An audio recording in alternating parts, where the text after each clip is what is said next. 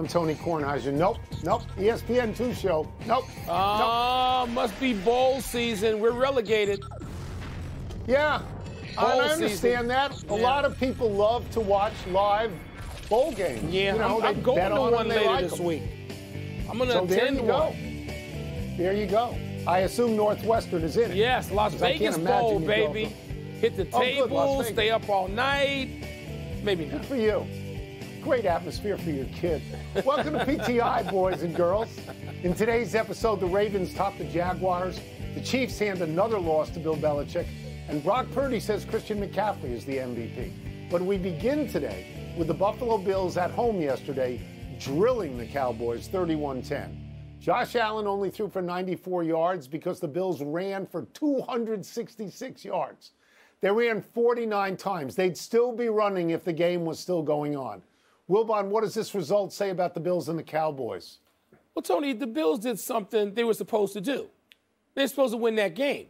I mean, all summer and into the fall, at least several weeks, we heard about the Bills, and they're supposed to be able to challenge Kansas City and finish even, if not ahead of Baltimore, and Bills. I mean, the Bills are supposed to be a team. They got a terrific quarterback. Right. They got a complete team, or so we thought. They had some hiccups, and all of a sudden people just sort of dismissed them. I didn't dismiss them. They should win yesterday's game.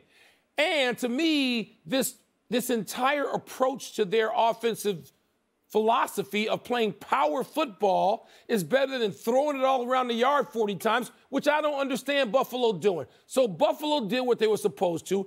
Everybody is going to dramatically and wildly overstate how this is the end of the Cowboys, as if they just didn't win 5 straight.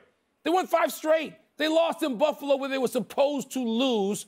So that's what it says to me. The Cowboys get another week to sort of pull themselves back together. It wasn't single elimination yet, and Buffalo gets to rally a little bit, at least for now. Let me just get one thing off my chest early. It was 31-3. There were 4 minutes left in the game, and Dak Prescott was out there passing. Yes, what are you doing? What was what that? What in God's name is he doing on the field in those circumstances? All you can do is get hurt. That's crazy. Yes. Now, I don't want to overreact, and I don't want to overstate, but I'll say this. What does it tell me about the Cowboys? It tells me in any reasonable person they're not a good road team. They're 3-4 on the road. They're 7-0 at home. Mike, they score 18 fewer points a game on the road than they do at home. Yeah. So to me, if they don't beat Philadelphia in the division, then I don't see them as a long-term threat in the playoffs. And what does it say to me about Buffalo? I'm going to go back a couple of weeks, and I'm going to concede that they shouldn't have beaten the Chiefs, that touchdown that was called back would have beaten them. Right. But they did beat the Chiefs on the road in Kansas City, and then they beat Dallas convincingly at home. And so to me, Mike, if they can get in the playoffs, and they're not in the playoffs right now. No, but if they can get in the playoffs, I don't think you necessarily want to face them. And Dallas's problem, this was a blueprint on how to beat Dallas. Their front 4, and in fact their whole front 7, got pushed around physically. Football. They got to change that. They got to change that. Because, guess what? The Eagles can play that way, and the 49ers can play that way, too. And so, that's something to keep an eye out for. But otherwise, it'll be overstated for the rest of the week about the Cowboys losing. The Ravens stayed atop the AFC. Lamar Jackson ran for 97 yards, passed for 171, including 26 after this impossible escape from a sack to lead the Ravens past the Jaguars in Jacksonville. Tony, what does this win say about the Ravens and Lamar Jackson to you? Well, first I'm going to tell you what it says to me about the Jacksonville Jaguars, that they are posers. Okay? Yeah, they're not ready yet. They're not ready yet. Circle the date on this game. This is a home game. You beat the Ravens at home. You're a real team. And instead they scored 7 points. I think the week before they lost to Cleveland, a team that doesn't score very much, with a second-string quarterback. Before that, they lost to Cincinnati, another team with a second-string quarterback. So they're sort of frauds. And all of the talk over the last 2 weeks about how they could be the AFC #1 seed, that's just nonsense, and I don't want to hear it. Now, in terms of Lamar Jackson and the Ravens, I will just talk briefly about the Ravens. They have a really good defense. Yeah. It may not be as star-filled as it was when they won championships, but it may be as good. They lead the NFL in points allowed, 16 points a game. They held the Jaguars to 7. They held the Lions to 6. They held the Seahawks to 3. They held the Browns to 3. And, Mike, that's how you win in this league. Still, yes, it is, Tony. With that when you've got that defense, and you mentioned first in points allowed, second in yards allowed, and you got Lamar Jackson. And by the way, Lamar Jackson wasn't seen on the field in the last 2 Decembers because he was injured. And he's aware of it. That's he right. talked, very persuasively to me in his post-game remarks about being able to play in December and being himself. And he looked like both those things yesterday, very healthy and like himself. So if Lamar Jackson can be kept upright, all right, and that offense can play power football too. And you have that defense keeping you in check, keeping everybody in check, keeping playoff teams that you just listed in check. Then Baltimore, to me, not Kansas City, Baltimore, right, to me, is the number 1 seed, the primary threat in the AFC right now. That's how I feel about them, Tony. And Jacksonville, look, I'm not going to dog them. It's not their time yet. It could have been if they cashed in with 2 of those victories. But, Tony, I didn't think they would or should win those games. Jacksonville's a year away. They'll seem to get themselves together. They're well coached. I still like their quarterback. I like a lot of what Jacksonville's going on. They're not Baltimore, not yet. I'm going to point out one thing to you, and I know what you're saying vis-a-vis the Chiefs. But Lamar Jackson, who was a wizard on the field. Yes. And he's not only healthy, he's happy because his contract is behind him. That too. But he's been terrible in the playoffs, Mike. Okay. He's 1-3 in the playoffs with 3 touchdown passes and 5 interceptions and 2 lost fumbles. Now, greatness shows itself eventually. Yep. But he hasn't been like the Chiefs guy in the playoffs. He has not. After the 49ers handily beat Arizona yesterday, 45-29, 49er quarterback Brock Purdy said Christian McCaffrey should be the MVP. McCaffrey had 115 yards rushing and a touchdown, 72 yards receiving and 2 touchdowns. He has 20 touchdowns this season. That's tied for number 1 in the league. Wilbon, are you with Purdy? Not exactly, Tony. Look, McCaffrey's great.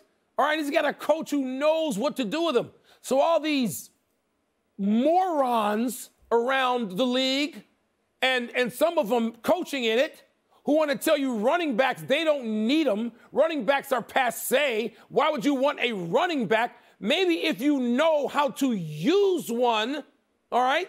Christian McCaffrey is used well by Coach Shanahan in San Francisco. And when your name is up there with Marshall Faulk, all-purpose running, catching, scoring, doing everything, and Roger Craig, don't tell me that running backs are passé. Shut up. But no, I'm going to take Mr. Purdy for my MVP. Great for him that he spreads it around and says, my teammate, give it to my teammate. Brock Purdy. Brock Purdy is my MVP. People can talk about Dak. They can talk about this quarterback. They can talk about that quarterback. Purdy. What's Purdy done? I know he had a 3-game losing streak, but McCaffrey had that too. That's right. Purdy is my MVP right now, today. Yeah. I don't vote, but if I did vote, I think I would vote for Purdy as well. All of last year and most of this year, I was on Jalen Hurts. He's sort of fizzling lately. I might look at Dak Prescott, but that's not a vote I'd make after yesterday. After yesterday, As you say, Purdy had a 3-game bad streak, but that was a while back. He leads all quarterbacks in rating at 119. He has the most touchdown passes in the league, 29. He has the most yards per attempt. He's second to Tua in pass completion percentage and total passing yards. But I would tell you, Mike, that San Francisco has played a much tougher schedule than Miami to this point. You know me well enough to know that I love running backs, but I am seduced by quarterbacks. I'm not going to knock running backs. I may overvalue quarterbacks. That's possible. But, Mike, I'm in line with the rest of the league. I believe Adrian Peterson is the last running back to get it in 2012, and before that it was 2006. And I do like McCaffrey to this degree. Mike, what a stupid trade by Carolina. Equal to their stupidity in trading DJ Moore. Yeah. That's why they stink, because they don't know what they're doing. They made some tough trades, Tony. But listen, let's give Shanahan the big double thumbs up. Oh, for knowing a weapon, knowing what he's going to do with them, not caring what the rest of the stupid league thinks. Huh? What? People better open their eyes. 4 offensive players who can score from anywhere on the field on any play. He's got 4 of them. Let's take a break. Coming up, did the Chiefs make a convincing case that they're back on track? Did the Lions or the Bengals post a bigger win Saturday? By the way, do you know Christmas Day, I believe, it's Ravens at 49ers? You going to watch that? I'm going to watch that. No. Purdy and Jackson, what are you going to be doing? Working, entertaining the masses on ABC. Pardon the interruption. Did the Chiefs convince you that they're back on track? No. How can the Chiefs convince you of anything yesterday? They played the Patriots. And I know New England's defense has been not just representative, it's been competitive for several weeks. So you go, okay, I'll take their defense, but the team isn't. The team is as close to choosing first overall in the upcoming draft as anything else. I mean, they're near the bottom. They're in it. They're only a game away from that distinction. So I don't want to hear about beating the Patriots, no matter where you beat them. I don't want to hear about that. I don't want to hear about, what's his name's girlfriend. No. The Kansas City Chiefs were not a story yesterday. They haven't convinced me of anything by beating a homecoming opponent. Yeah, I hate to do this, but I'm going to agree with you down the line. Good. You prove nothing by beating the Patriots and Bailey Zappi. They stink. They're 3-11. They have the worst offense in all of football. They only get 13 points a game. So not only don't you gain anything by beating them, you actually would lose terribly if you lost to them. Now, where you and I disagree is on the next phase of this. You think the Chiefs' problem on offense is Matt Nagy, and I think the Chiefs' problem is dropping the ball. All right? They went into yesterday's game leading the league in drops with 34. I think they had 4 more yesterday. Travis Kelce has 4 drops. Kadarius Toney has 4 drops. I think Mahomes is putting it in their hands, and they're dropping it. I think they're a pretty good team if they catch the ball. Terrific. But I agree with you that you prove nothing by beating New England. And Tony, you could have more. Look, when an offense like theirs is scoring 17 and 19 and one of those at home, you have more than one thing that can be true. They do have drops. They have too many. I'm still going to take Tony, and I'm going to take what's her name's boyfriend. I'm still going to have him on my team, Travis Kelce. But something's wrong with the offense, too. I know, Yeah, but some of you don't want to go there. And your dislike for Patrick Mahomes and the Chiefs is obvious. No, I don't have any dislike for them. None. There's venom when you talk about them. Patrick Mahomes. More significant win on Saturday, the Lions or the Bengals? The Bengals. The Bengals are in a dogfight. The Lions aren't. The Lions have no competition. The Packers now can't win. The Bears, who should have 8 wins, don't, and 5, because they've blown 3 games in the fourth quarter with double-digit leads, and that's just in the last month or so. So the Vikings aren't good. There's no competition. The Lions can do what they do. They're in, fine. The Bengals are in a dogfight, both in their division and for a wild card, if they can do that. I mean, I know Pittsburgh is sort of floundering, but they're still there. Obviously, Baltimore is. Cleveland gets away with one yesterday. So the answer is the Bengals. Yeah, I'm glad that we reached this point in the show where I can sincerely disagree. I think the more significant win was the Lions for this reason. They were sort of tumbling. They'd lost 2 out of 3, and they'd lost 2 out of 3 in division. They needed a big comeback. They got it. I believe they won 42-17. We may have thought that Denver had turned it around and was a good team. They're not a good team. Where I will agree with you is that I think the most significant development in the entire league is the Cincinnati Bengals. Yes. When Joe Burrow went out, a lot of us, including me, said they have no chance. So wherever they got Jake Browning from, they ought to erect a historical marker at that point. He's 3-1 with this team. They were down 17-3 in this particular game. And I'll tell you, and I know you didn't watch the game because I told you about this the other day. I think the touchdown by T. Higgins is the single greatest play I saw all year. What he did with his body and move the ball over the pylon. It was great play. Great. The best play I've seen, and why Minnesota ran that kid Mullen into the line twice in a row where he just lost yardage. What are you doing? They're not any good. What are you doing? That's why Detroit can limp to the finish now. There's no resistance from the 3 teams in the division. None. Yeah, but they needed a win. They were going the other way, Mike. And their history indicates if they don't get the win, they're back. They're back in the dumpster where they've been for 60 years. Can't get up. Enough email. Let's take one last break. Still to come, the Bears came so close to making Wilbon happy. And then, what are you talking about? They made me happy. I'm happy. Well. And will it change if defensive play callers get the Eagles back to their winning ways tonight? I don't need a win to go 5-6-9 or 6-8 and people phonily say they're going to make the playoffs. I don't need that. I want a draft pick. A crowded field of outstanding hitters, including Mookie Betts, Freddie Freeman, and Matt Olson. Acuna led all of baseball in hits, runs, stolen bases, and on-base percentage. He became the first person ever to top 40 home runs and 70 stolen bases in the same season, going 41-73. Acuna led the NL in OPS at 1.012, second in batting at 337, and he scored 149 different times. He was Rookie of the Year in 2018. He's gotten better over time. Acuna is signed through 2026, but with the Braves holding club options the following 2 years, he would not become a free agent until 2029. Tony, that's a big boy season. That's not some phony baloney, overly praised season by, analytics-obsessed baseball writers, which is what they now often do with Cy Young. Pulled off the rare attempt of a step-back three in which he actually took 3 steps without dribbling. He was inside the three-point line. He wanted to be outside the three-point line, so he just stepped back of his own free will. And nobody called it on him. I mean, seriously, if the refs don't call walking on this, what will they call it on? Watch this again. Count his steps. 4. In the NBA, there is no walking. 3. There are drop 4, steps, maybe 5. Crab steps. There are Euro steps. You can take as many as you want. A ref has to hate you personally to call walking. That was so aggressive, comical. I mean, that's the instructional video for anybody who wants to referee from biddy ball on up. Don't let anybody do this. Oh, yeah. This time they were up 17-7 on Cleveland, and they let 85-year-old Joe Flacco throw for 212 yards in the fourth quarter alone, including a 51-yard touchdown to Amari Cooper that tied the game at 17. The Browns then went ahead on a 34-yard field goal with 32 seconds left.